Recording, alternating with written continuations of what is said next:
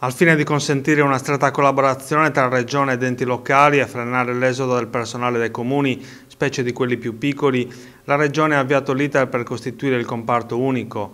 Lo ha annunciato l'assessore degli enti locali Aldo Salaris, che stamattina ha partecipato a Villanova Tulo all'assemblea dei sindaci della comunità montana Sarcidano Barbagia di Seulo.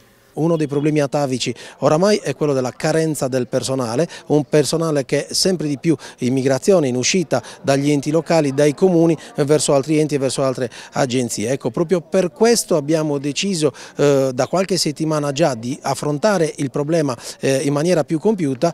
Stiamo valutando delle soluzioni, tra cui prima fra tutte a essere sottoposta a valutazione di fattibilità è la creazione del comparto unico. A breve andremo a confronto serrato con l'Anci, con il CAL e con tutte le parti interessate, in modo tale da portare avanti, si spera in tempi brevi, verificate le possibilità di realizzo, la realizzazione del comparto unico.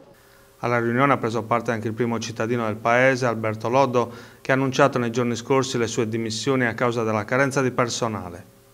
Ho chiesto al sindaco il ritiro delle dimissioni, un sindaco legittimamente eletto dalla propria comunità deve continuare a servire la propria comunità insieme alla sua giunta e al suo consiglio comunale. In queste ore e nelle prossime ore faremo di tutto affinché il sindaco possa realizzare il proprio programma elettorale e lo possa fare attraverso l'ausilio di un commissario ad acta.